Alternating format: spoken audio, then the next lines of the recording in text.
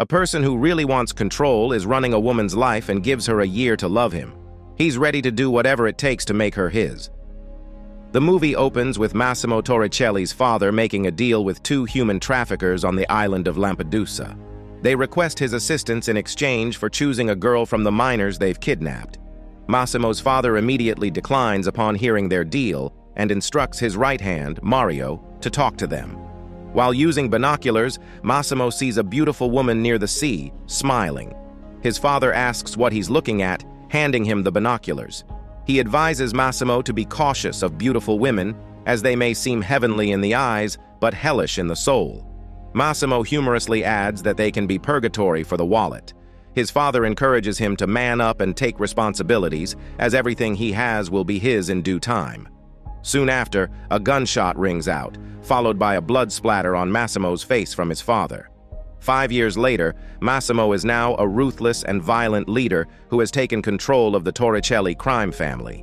He threatens the company he invested in with their dirty secrets and demands a refund along with interest. Discovering that his shareholders are attempting to cheat him, he fires them all.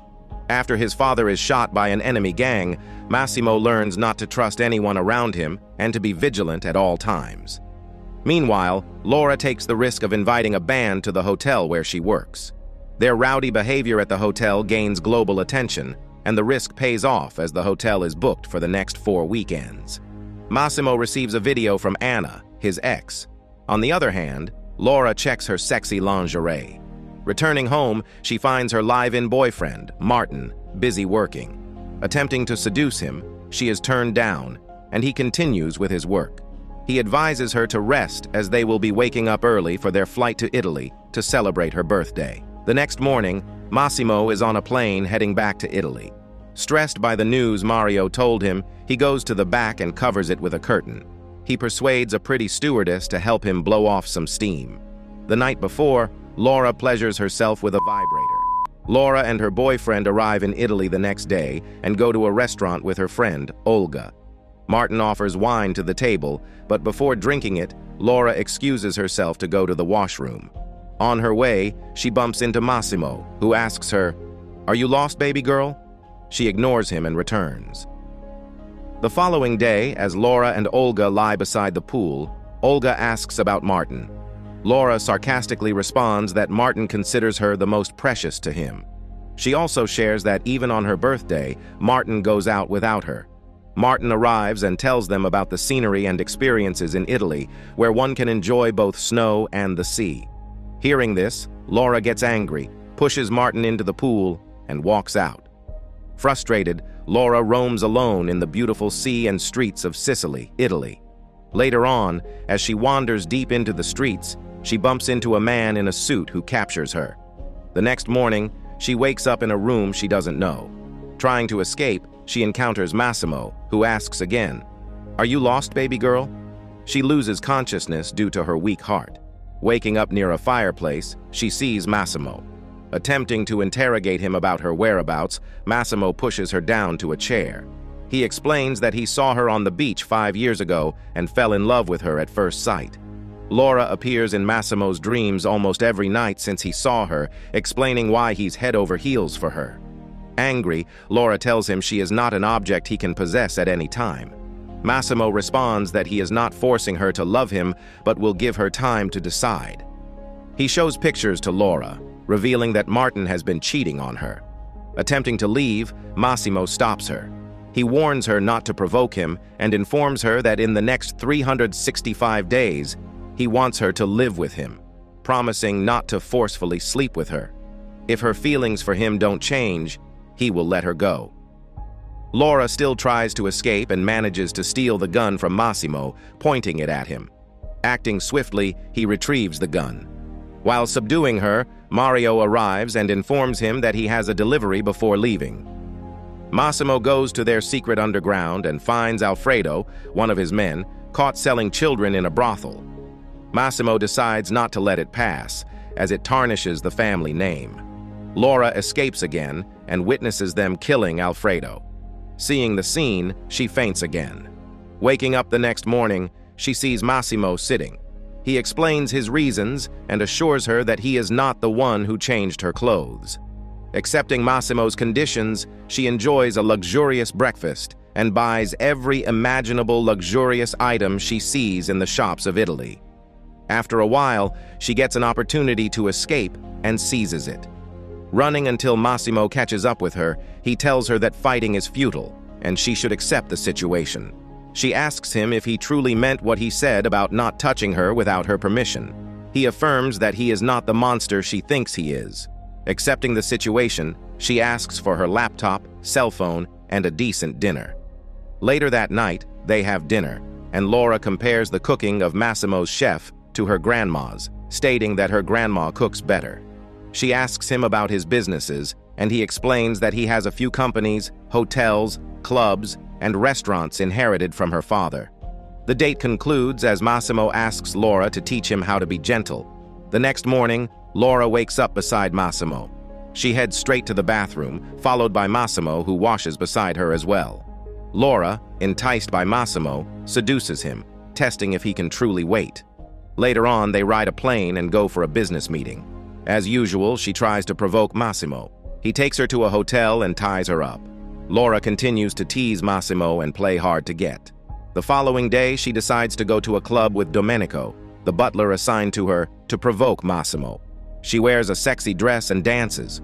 While dancing, a man tries to hit on her and assaults her, thinking that she is a prostitute.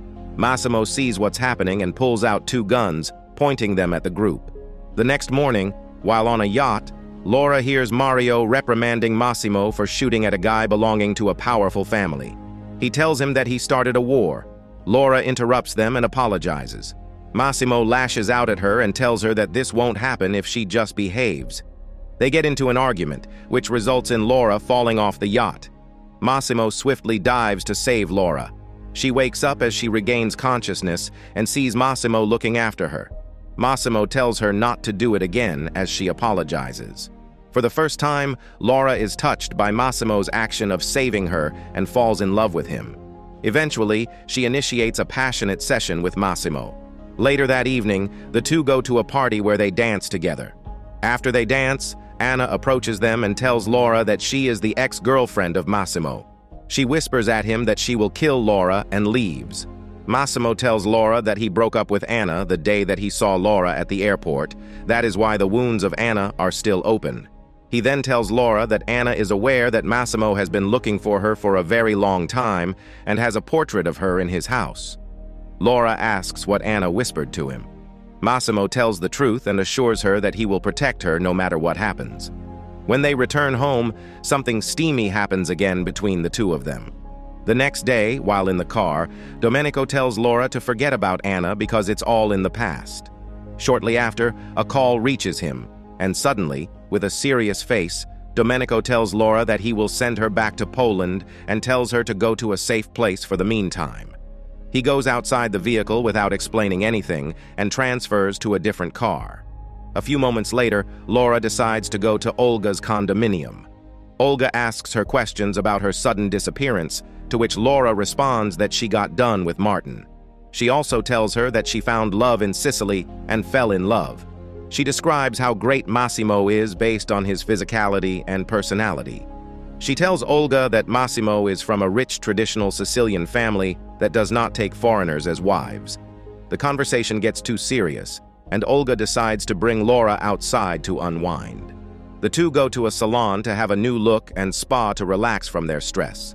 They go to a bar to have fun where Laura coincidentally meets Martin. He tries to persuade Laura to get back with him. However, Laura is not buying any of his words. Laura leaves, but Martin persistently chases after her. He tails her up to her room, explaining and convincing her. Laura still turns him down and expresses disgust at him. Massimo appears on the couch and tells him that it's clear that Laura doesn't want him anymore. After he leaves, Laura slaps Massimo for leaving her without any notice. They get in an argument which eventually leads to a baby-making session. While at it, Laura tells Massimo that she does not need the 365 days anymore because she already fell in love with him. Upon hearing this, Massimo smiles with joy. When the morning comes, Laura wakes up on top of Massimo. Massimo is staring at her as she wakes up. When she woke up, she sees a ring on her finger, and Massimo proposes to her. Laura, with joy, responds with a yes to him. Later on, the two go to a luxurious shop where Laura buys her things. Afterwards, Laura decides to introduce Massimo to her parents. She tells Massimo not to tell what he is actually doing if her parents ask. He then comes to greet them and tells them that he is a gangster. Laura's parents think that he is just joking and invite him to drink with them. A few days later, Laura requests Massimo to let Olga be the bridesmaid, in which Massimo accepts. Laura also shows that she is not feeling well while having breakfast. Massimo tells her that he will tell Domenico to bring her to a doctor and bids farewell. Mario being left with Laura, she tells him that she knows that he doesn't like her. Mario tells her that it's nothing personal and due to the fact that Laura has caused a commotion in their family. Mario leaves as he will arrange Olga's arrival. She picks up Olga from the airport and the two proceed to talk in an isolated place. Laura confesses to Olga that she is pregnant, in which Olga reprimands her. She tells her hysterically that she has been dating Massimo for only 2 months. The two argue but eventually reconcile. The two are brought to a bridal shop in preparation for the upcoming wedding. Laura tries on one of the wedding dresses to show Olga. Olga hugs Laura, expressing her happiness for her friend. After a while, Mario receives a call from one of their men informing him that their enemy is making a move and is planning to kill Laura. He tries to contact Massimo, but his phone is busy. It appears that Massimo is talking with Laura and tells her that he misses her. Laura tells him that during dinner, she has something important to tell him. He asks about it but loses contact with her. Meanwhile, Mario tries to contact Massimo but is not successful in doing so. When he arrives, he rushes towards Massimo and immediately tells him that Laura is in danger. Massimo gets on his knees as the movie ends.